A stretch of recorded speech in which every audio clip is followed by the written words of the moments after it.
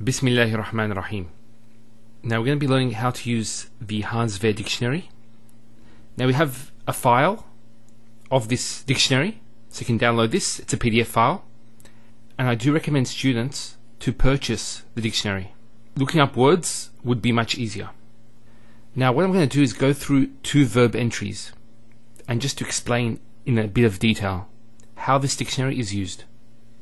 So here we have the entry, the lam, the ba, and the sin. So let's just write this out. So lam, ba, and then the sin. So what will always happen actually when we look up a verb is the following, is that this is actually the past tense verb. So we have the lam denoted by the letter L, the ba denoted by the letter B, and the sin denoted by the letter S. And in between we have the A and the I and then the A again. These denote the actual harakat on the past tense verb. So la, bi, sa. So there's a fatha there, kasra there, and a fatha there. Now remember we said that a past tense verb will always have its fa kalima and lam kalima having a fatha. I'm talking about the ma'loom, the active form. So this will always be the active form in the Hahns Wehr dictionary.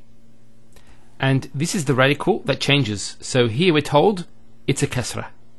Now when we construct a present tense verb from labisa, let's just do this.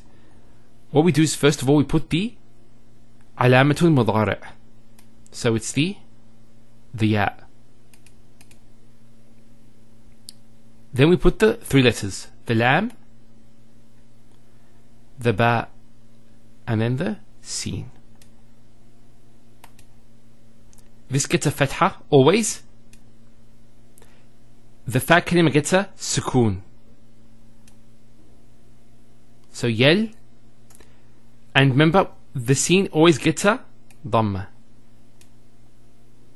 So it's this letter that changes.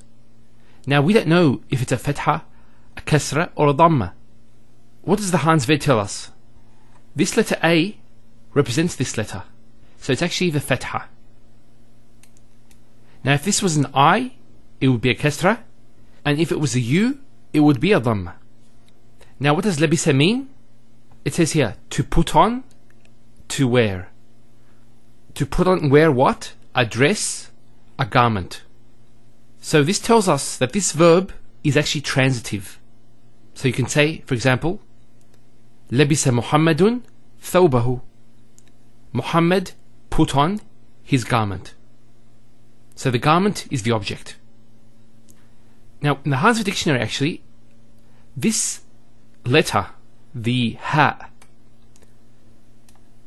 and here as well, indicates that this is the object.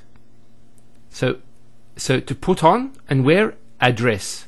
So the dress or the garment is the object, and the person putting on the dress is the subject, the fa'il. So it's a transitive verb. In other words, we can have the passive form for labisa and for yalbasu. So, for example, let's make this into the passive. It would be, let's put the lam, the ba, and then the sin. It would be lu bi sa. It was worn. So lubisa athawb. The garment was worn. Who wore it is not mentioned.